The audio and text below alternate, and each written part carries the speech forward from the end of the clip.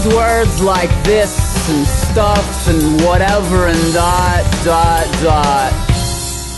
Well, I'm sorry, but I like to think of what we had as a little bit more than these misplaced English words you're using that only serve to make me sad and confused and belittled and make me seem so trivial. Be civil, girl, your vocabulary was so vast. I even bought a 300,000 word dictionary to keep up with your...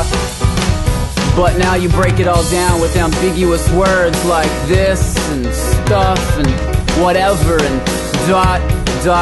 What in the world were you thinking, little lady? You're acting so stinking shady, but I'm not gonna think about it. Moving along, next poem. Oh, I'm sorry, I have to talk about it some more. It's my personality, it's how I was born.